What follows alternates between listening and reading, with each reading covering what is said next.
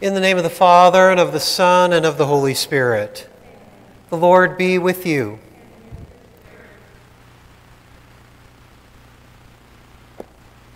Brothers and sisters, let us acknowledge our sins and so prepare ourselves to celebrate the sacred mysteries.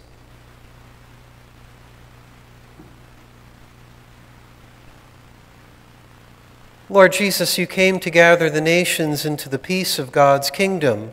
Lord, have mercy. Lord Jesus, you come in word and sacrament to strengthen us in holiness. Christ, have mercy. Lord Jesus, you will come in glory with salvation for your people. Lord, have mercy. May Almighty God have mercy on us, forgive us our sins, and bring us to everlasting life. Let us pray. O God, who through the preaching of St. Francis Xavier won many peoples to yourself, grant that the hearts of the faithful may burn with the same zeal for their faith, and that Holy Church may everywhere rejoice in an abundance of offspring. Through our Lord Jesus Christ, your Son, who lives and reigns with you in the unity of the Holy Spirit, God, forever and ever. A reading from the book of the prophet Isaiah. Thus says the Lord God, "But a very little while, and Lebanon shall be changed into an orchard, and the orchard be regarded as a forest. On that day the deaf shall hear the words of a book, and out of gloom and darkness the eyes of the blind shall see. The lowly will ever find joy in the Lord, and the poor rejoice in the Holy One of Israel. For the tyrant will be no more, and the arrogant will have gone. All who are alert to do evil will be cut off, those whose mere word condemns a man, who ensnare his defender at the gate, and leave the just man with an empty claim. Therefore, thus says the Lord, the God of the house of Jacob, who redeemed Abraham. Now Jacob shall have nothing to be ashamed of, nor shall his face grow pale. When his children see the work of my hands in his midst, they shall keep my name holy. They shall reverence the Holy One of Jacob, and be in awe of the God of Israel. Those who err in spirit shall acquire understanding, and those who find fault shall receive instruction." The word of the Lord. The Lord is my light and my salvation. The Lord is my light and my salvation. The Lord is my light and my salvation. Whom should I fear? The Lord is my life's refuge. Of whom should I be afraid? The Lord is my light and my salvation. One thing I ask of the Lord, this I seek, to dwell in the house of the Lord all the days of my life, that I may gaze on the loveliness of the Lord and contemplate his temple. The Lord is my light and my salvation. I believe that I shall see the bounty of the Lord in the land of the living. Wait for the Lord with courage. Be stout-hearted and wait for the Lord. The Lord is my light and my salvation. Alleluia, alleluia. Behold, our Lord shall come with power. He will enlighten the eyes of his servants. Alleluia, alleluia. The Lord be with you. A reading from the Holy Gospel according to Matthew.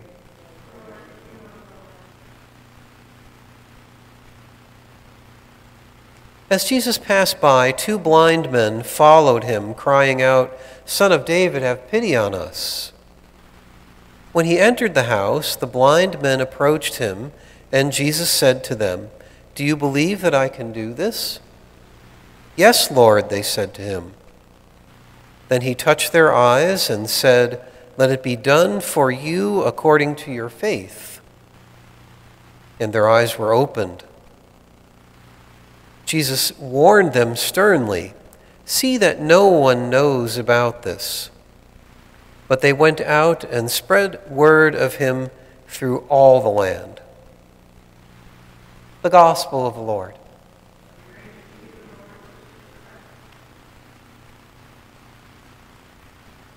There's a connection that the people who chose these readings and set up the lectionary in that way, there's a connection that they're asking us to make. There's a connection that they're asking us to make. We want to connect the prophecy of Isaiah with what Jesus is doing. That's what we're asked to do in this. And this happens frequently now that we're in this season of Advent, and we will see it also in the Christmas season, the Lenten season, the Easter season as well, all of these things, trying to make these connections. The prophet Isaiah is speaking about the Messiah, about the coming of the Messiah and what that's going to be like. What is it going to be like? Well, it's going to be a time of great prosperity, if you will, great growth. We talk about an area becoming an orchard and then becoming a forest so quickly. We hear about the deaf being able to hear and the blind being able to see. All of these are signs that the Messiah is coming. These are all signs of who the Messiah is. And we hear that the lowly will find joy, the poor will rejoice. Again, all signs that the Messiah is coming. The Messiah is going to reestablish justice. He's going to make for them this amazing world. The kingdom of God is going to come with the Messiah. So then we turn over to the gospel and we see Jesus healing these two men who are two men who are blind. He heals them, and he, of course, as he usually does with the healing, emphasizes the fact that it's according to their faith that this healing has happened. But he is the Messiah. He is the one who has brought this healing. And so those who are watching, those who are paying attention to what's going on, are going to realize that Jesus is that Messiah. They're going to put two and two together. They're going to be able to find that connection with the prophecy of Isaiah and see that Jesus is indeed that Messiah. Now, he tells them not to tell anyone because they have the wrong idea of who the Messiah is. He's afraid it's just going to spread and people are going to have the wrong idea and things are not going to work out. And of course, we realize that's what happened. But he's trying to keep it quiet because he doesn't want them to operate under some misunderstanding of who the Messiah is. Yes, the Messiah has come to heal and to bring justice. All of these things are happening as a result of the Messiah. But it is not the Messiah that they expect, which probably on their part was this great military leader who would be like David and amass a great army and defeat all Israel's enemies, all Jerusalem's enemies. That's not the kind that, not the literal kind of person that Jesus is. Yes, he does defeat death. He does defeat evil in what he is doing. Not in the way that they probably hoped, though. Not in the way that they were looking for. So again, he makes that that statement about keeping it quiet, not spreading it. But they couldn't help it. It was just too great a thing that he was doing, and we could hardly blame them for wanting to spread the good news about something so wonderful, so great that he is doing in healing the blind, enabling the blind to see. And for them, ushering in this era of the Messiah and bringing about the kingdom. So let's stand and pray. We want to pray first for Mary Prock. We offer the Mass for her today. We ask the Lord to give her special blessings today. We pray to the Lord. Lord, hear our prayer. We continue to pray for comfort and healing for Marie, Jane Benedetto, Barb Mee, Anthony Settle, Madison Placencia, Dan Branch, Christine Williams, Karen Metcalf, Jimmy Dean Paris, Sandra and Gary Coggins, Sherry Riley, Jerry Brower, and Jean Marr. We pray to the Lord. Lord, hear our prayer. For world leaders, that their eyes may be opened to the ways they can offer healing and hope to people. We pray to the Lord. Lord, hear our prayer. Any prayers you'd like to offer?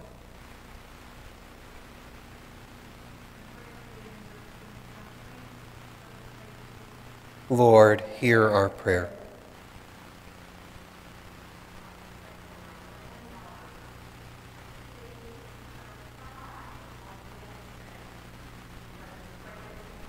Lord, hear our prayer.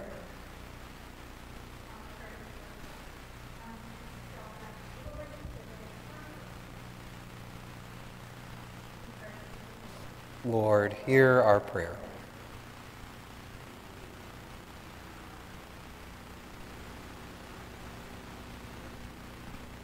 Lord, hear our prayer.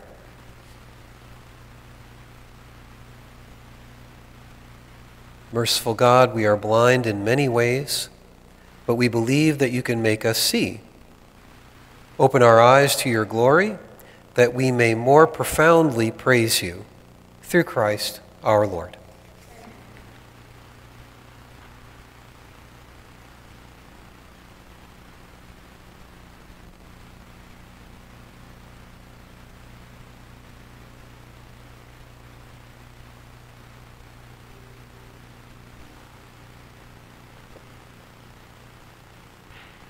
Blessed are you, Lord, God of all creation, for through your goodness we have received the bread we offer you, fruit of the earth and work of human hands.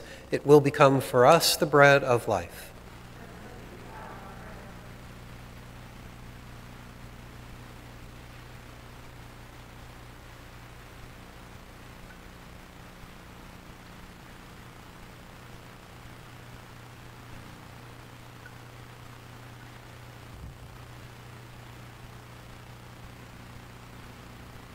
Blessed are you, Lord, God of all creation, for through your goodness we have received the wine we offer you, fruit of the vine and work of human hands. It will become our spiritual drink.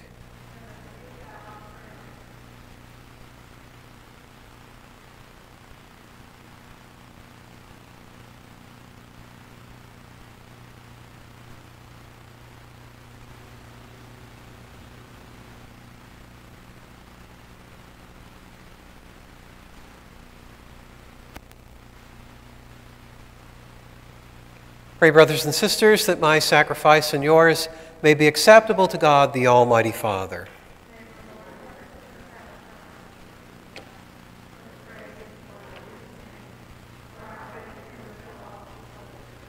Receive, O Lord, these offerings we bring you in commemoration of St. Francis Xavier, and grant that, as he journeyed to distant lands out of longing for the salvation of souls, so we too, bearing effective witness to the gospel, may, with our brothers and sisters, eagerly hasten towards you.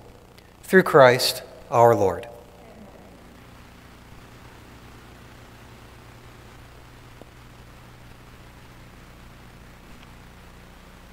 The Lord be with you. Lift up your hearts. Let us give thanks to the Lord our God. It is truly right and just, our duty and our salvation, always and everywhere to give you thanks, Lord, Holy Father, Almighty and eternal God, through Christ our Lord. For as on the festival of St. Francis Xavier, you bid your church rejoice, so too you strengthen her by the example of his holy life, teach her by his words of preaching, and keep her safe in answer to his prayers. And so, with the company of angels and saints, we sing the hymn of your praise, as without end we acclaim. Holy, holy, holy, Lord God of hosts, heaven and earth are full of your glory. Hosanna in the highest.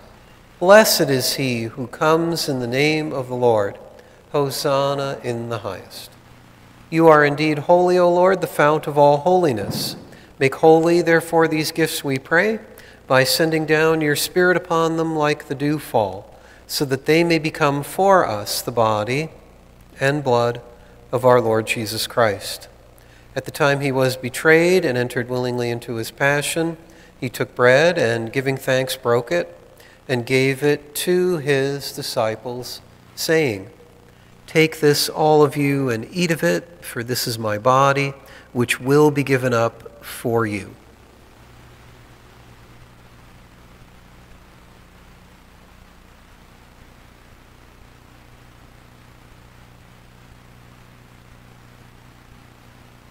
In a similar way, when supper was ended, he took the chalice, and once more giving thanks, he gave it to his disciples, saying, "Take this, all of you, and drink from it, for this is the chalice of my blood, the blood of the new and eternal covenant, which will be poured out for you and for many for the forgiveness of sins. Do this in memory of me."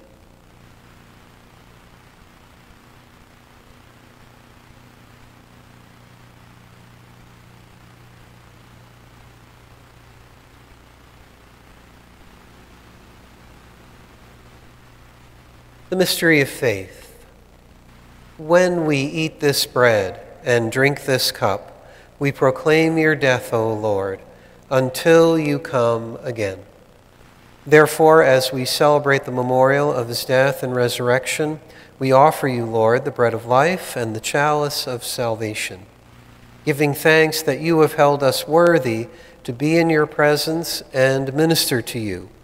Humbly we pray that partaking of the body and blood of Christ, we may be gathered into one by the Holy Spirit. Remember, Lord, your church spread throughout the world, and bring her to the fullness of charity, together with Francis our Pope and Peter our Bishop and all the clergy. Remember also our brothers and sisters who have fallen asleep in the hope of the resurrection, and all who have died in your mercy. Welcome them into the light of your face. Have mercy on us all, we pray, that with the Blessed Virgin Mary, Mother of God, with Blessed Joseph, her spouse, with the blessed apostles, with Saint Joan of Arc, and all the saints who have pleased you throughout the ages, we may merit to be co-heirs to eternal life, and may praise and glorify you through your Son, Jesus Christ.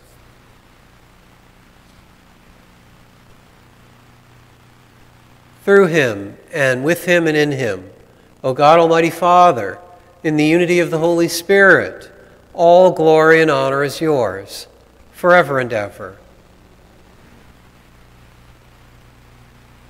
At the Savior's command and formed by divine teaching, we dare to say, Our Father, who art in heaven, hallowed be thy name. Thy kingdom come, thy will be done, on earth as it is in heaven. Give us this day our daily bread, and forgive us our trespasses, as we forgive those who trespass against us. And lead us not into temptation, but deliver us from evil. Deliver us, Lord, we pray, from every evil. Graciously grant peace in our days, that by the help of your mercy we may be always free from sin and safe from all distress, as we await the blessed hope and the coming of our Savior, Jesus Christ.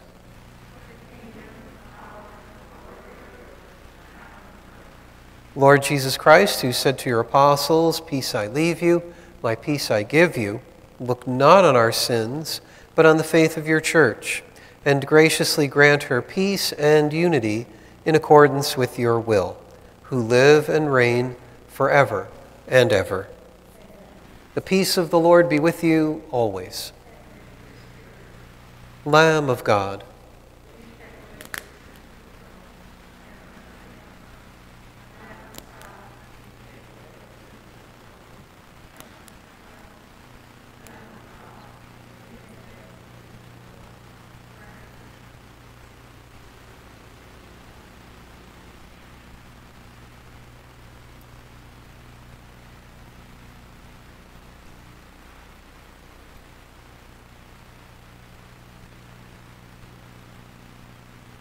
Behold the Lamb of God. Behold him who takes away the sins of the world. Blessed are those called to the supper of the Lamb. Lord, I am not worthy that you should enter under my roof, but only say the word, and my soul shall be healed.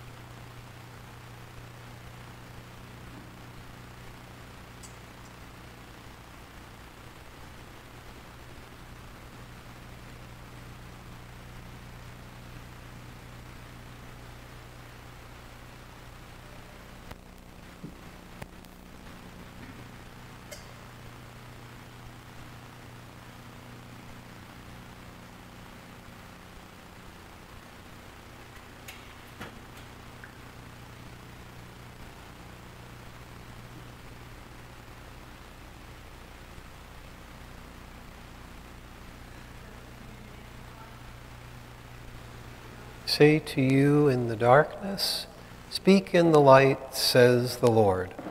What you hear whispered, proclaim on the housetops. Let us pray.